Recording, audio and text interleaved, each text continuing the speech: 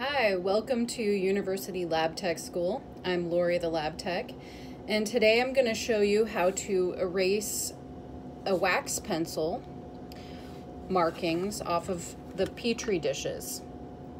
Universities, at the university I'm at, we reuse the Petri dishes for this lab because it's a basic lab. Here's an example of a Petri dish with a wax pencil marking on the back of it. Now, students often leave behind their erasers and we just collect them on a semester basis. This is the easiest way to remove wax pencil markings off of a plastic Petri dish. Take your eraser and you just start erasing the back of the Petri dish. And at the etched area, it's just you have to erase a little harder, and it will still have maybe a light appearance to it at the end, but you can see how quick that erases, and you have a clean Petri dish.